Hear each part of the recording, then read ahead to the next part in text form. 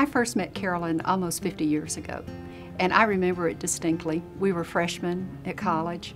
She lived across the hall from me at Estelle, and I was in my room reading my history book before classes even started, and my roommate was popping popcorn. And all of a sudden, this rather tall girl threw open the door and said, "I smell popcorn."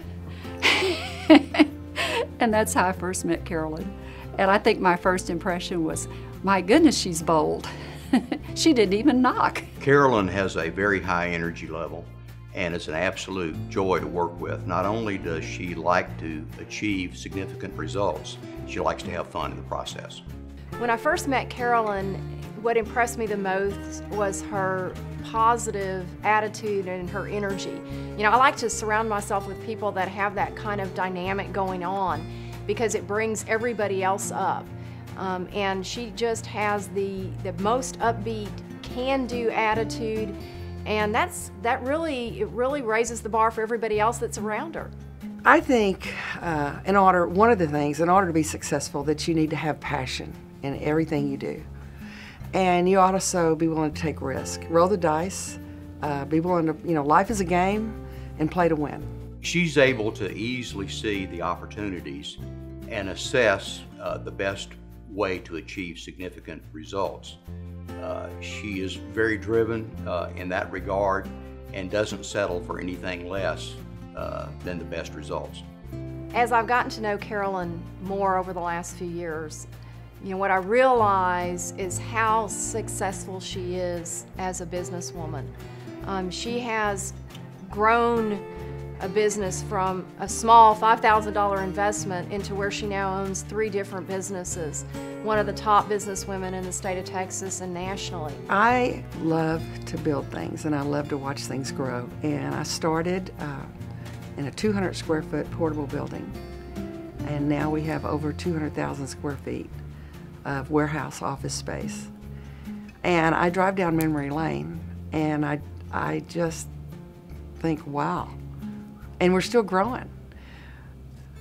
I love watching, employing people, and I drive up and I see they have a new car and they're getting a new house, and I think, yes.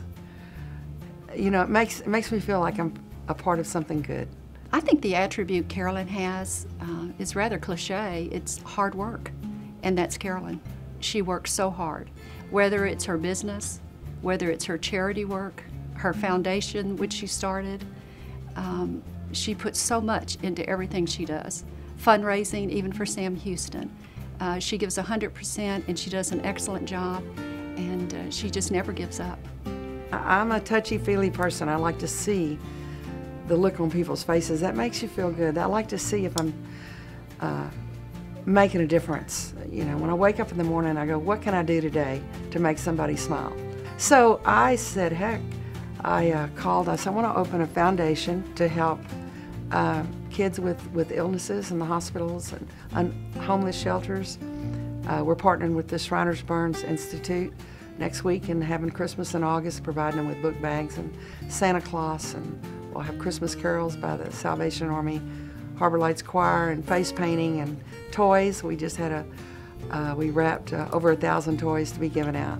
So that makes me feel good. I mean, when you get up in the morning and you've helped somebody, the less fortunate, it keeps you grounded, keeps you grateful and humble. And you feel good at night when you go to sleep. Carolyn takes on anything with an expectation of success. And so anytime you're working with her, you better expect to succeed and work hard on it, because she's going to do that. And one example is she has really made a difference in our connection with some alums in the Houston area by instigating the Bearcats in Business, which now is an event that raises over $200,000 a year. Sam Houston is very important to me, for me to continue to support it, because I want to be a part of their future. When I went back to campus after 40 years, I was so proud, and now I understand they have 20,000 enrollment. I mean, Sam Houston's on the map. Everybody takes ownership in that school, even the students, and they make it the best it can be. And I want to be a part of it. Everybody wants to be a part of success. Sam Houston is very successful, and they're just getting started.